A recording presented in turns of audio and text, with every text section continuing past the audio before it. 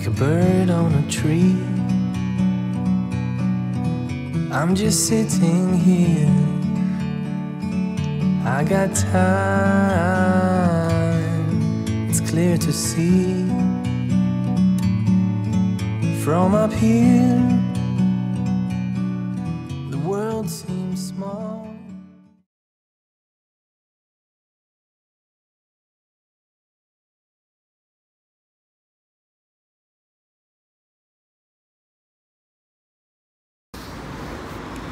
Okay, so I'm using BigBite 2.5 inch with 1.5 gram size 1 hook.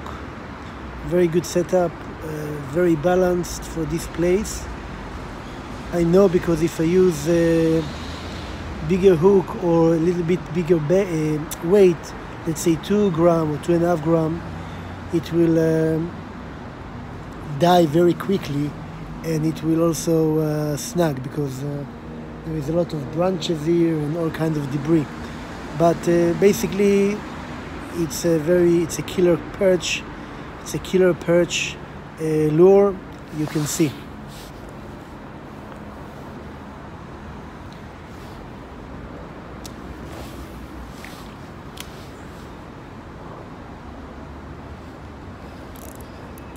There is one.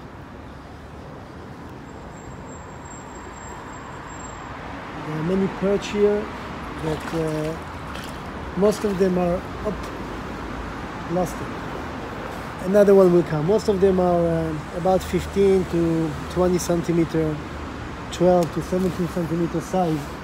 With the tube lure, I also got a very nice perch the other day, 40 centimeter, about 2.5 pounds, big perch. But again, most of the perch that I get here are quite small, but they are plenty.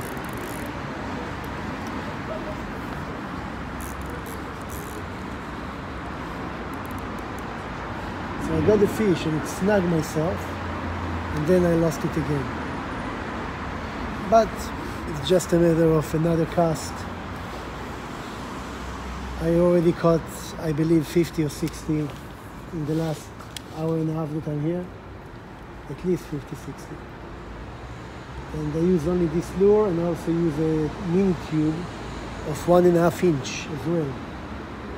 But this one, which is 2.5 inch, a bit bigger, I have a chance to catch the bigger fish if I put the lure in front of him.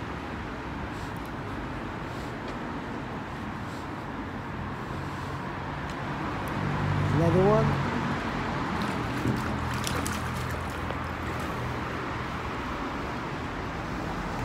Another fish, another perch, small one. This is small compared to what I catch here. I catch much bigger.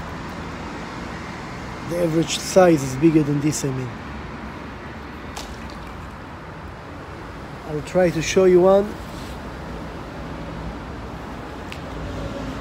Again, the tactic is I cast it to the side because I know that in the middle there is a little bit of snag. I let it a bit sink, and straight away I can feel on the draw the fish playing with the lure. Sometimes they catch themselves and I can hook them, and sometimes they don't. But almost every cast they get the lure. As I said, not always I can hook them, but it's great fun.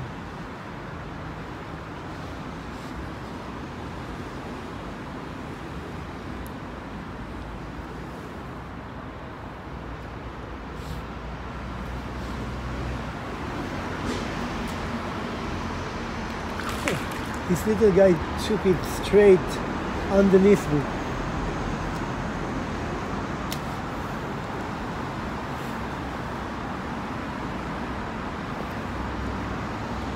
Straight underneath me when I brought the lure back.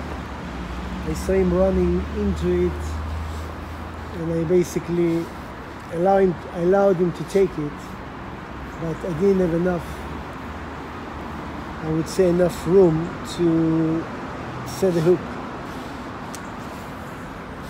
Well, this is a casting to the middle, which I know there is a snag there. So I'll retrieve a little bit back to pass it towards me.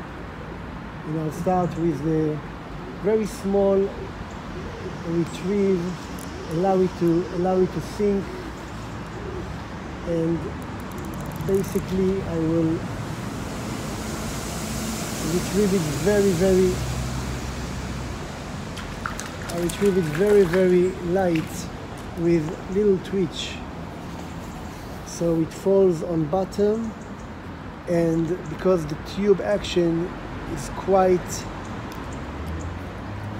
active, every little twitch of the top of the rod, of the tip of the rod, will affect the action of the tube. And I think that's what makes the tube so effective for perch.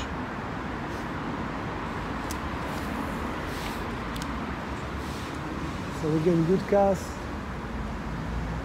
Let it fall a bit, not too much. I don't want it to snag.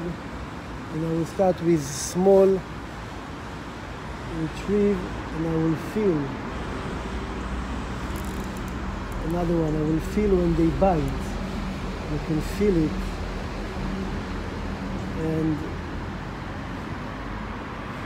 you will bring them slowly. What's interesting, this is the average size, I would say. What's interesting is that when I bring the fish in, you could see that their mouth sometimes is completely hold, with like, sometimes there is no lip. I mean, it's all torn, because it's the same fish that got caught. And I'm just amazed. I don't know if anyone done the research or knows if the fish perch has any pain memory in terms of getting caught, and learn from it, and eventually not running into another catch. See, this is another snag that I could release myself from. That snag was basically my previous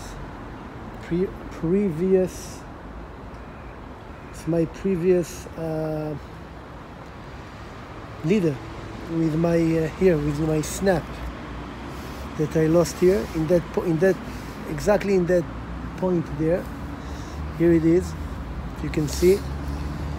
But I got the clip, I didn't get the lure.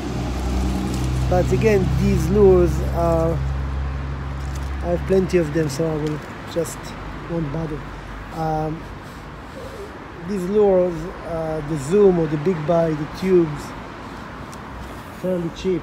You can buy 10 in 2-3 pounds, so you can use them for a long time. It's not a big deal.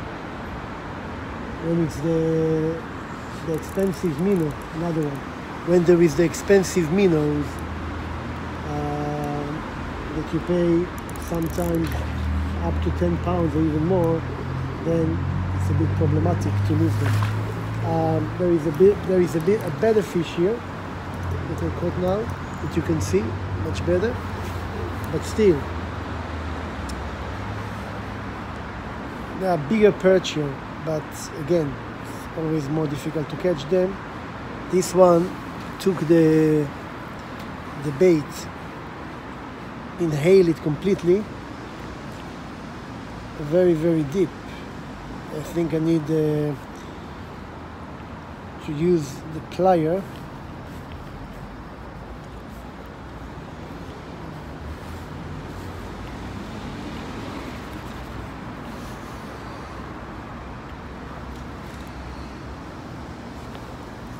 I'll take the plier.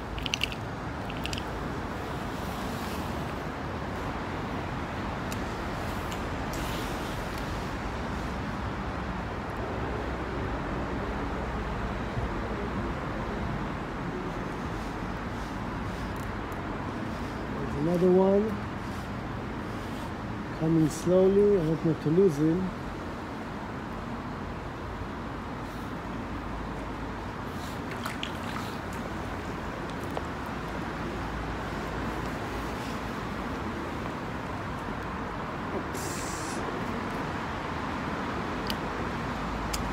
Small, tiny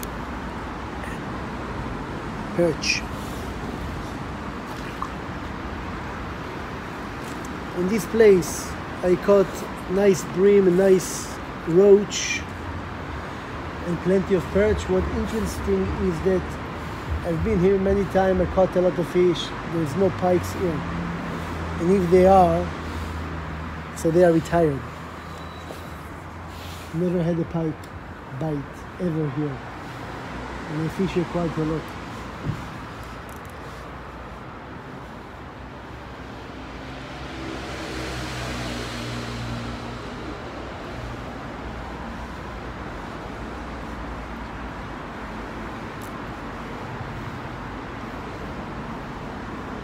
They love the tube. You have to try. If you go perching, you have to try tube. You just need the right balance of the tube and the depth of the place you fish, the current if there is current, and therefore you're going to use the right hook.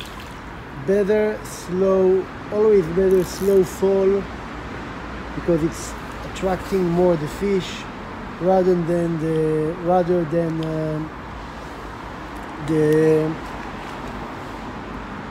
immediate quick fall with the heavy jig head.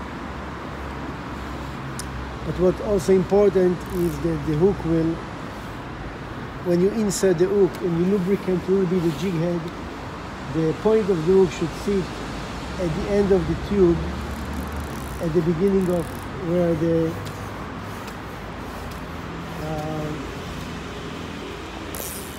little testicle of the tube is. Sometimes I catch like now, I catch them and they get snagged. Another one, as you see, it's every cast. Another one. They just hammer it. Sometimes even I just touch the water and I feel the bite, and they're already. I just set the hook and they're already on. Like now, just touch the water, and I already been in. And again, it's like a shoal of perch that.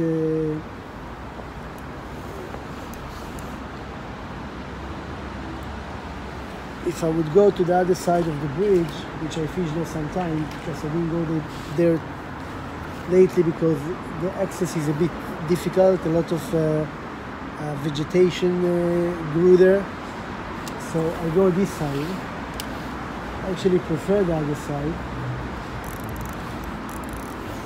which is again the area where the snag is. Another one. Even if I got snag and I release myself, still they are there, so active. It's unbelievable how active they are. It's basically every cast. I can say at least 90% of the cast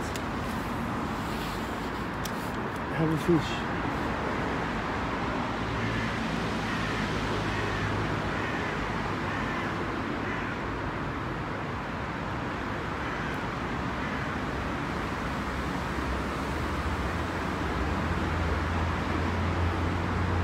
Another one. Oops. Again, when I catch them here close and I don't have enough line to set to them, then I tend to lose them more.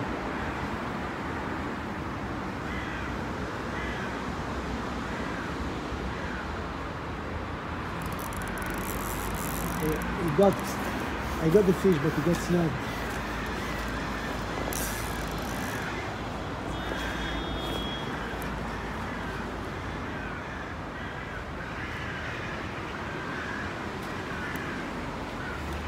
Yeah. This is one of the casts that came naked. But not for long, believe me, not for long.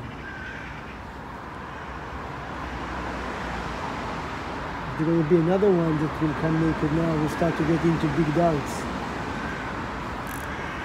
Again, I lost it. There is another one, I lost it.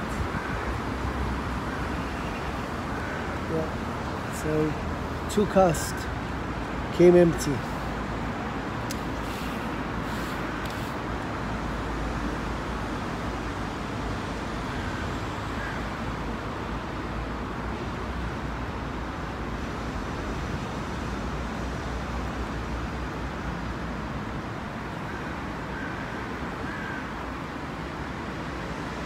It's good for the challenge. There is a better one now, a little better, but no, he left it. He dropped the hook. Yes, my hook got a little bit bent. If you can see, it got bent from the snags. I don't know if you can see that. So that's why I missed the bites. What I'll do, I'll take something hard like this wall here next to me, and I'll try to straighten it. I pushed it a little bit inside. I'm using my phone. I left my GoPro at home, so I pushed it a little bit inside. Now the hook up is a bit smaller, but I think it will provide better hook set. But there is still a lot of, there is a guy, and I can already tell you that the hook set is better. Just because the hook was pointed up too much and the angle was more than 90 degrees with the bend of the hook, that already cost few fish.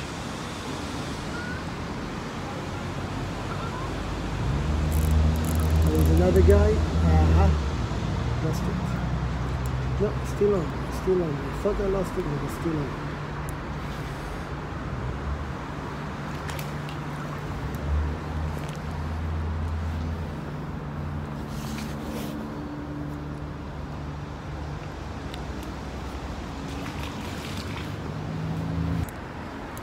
See, this little guy managed to snag me twice.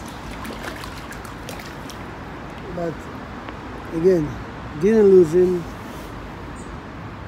landed him, and I'll check again the hook. By the way, it's very important to sharpen the hook.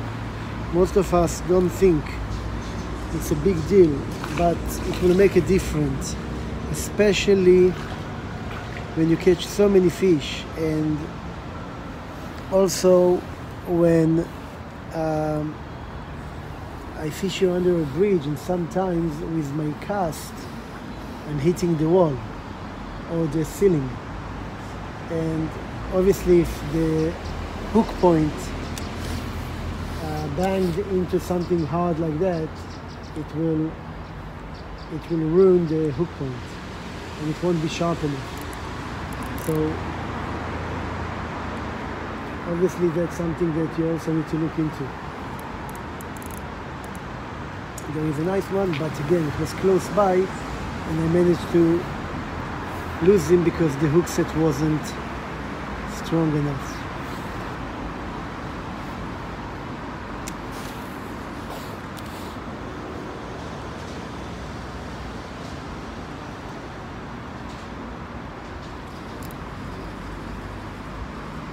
There is another small guy.